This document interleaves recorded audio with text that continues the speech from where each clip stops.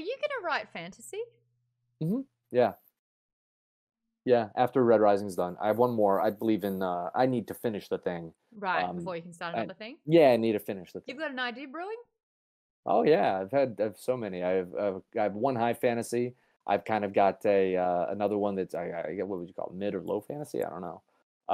Yeah, a bunch of ideas All that right. I'm desperate that I've had for like 8 years that I just Are you gonna I do have no standalone books filled or with them. are you gonna dive into another series?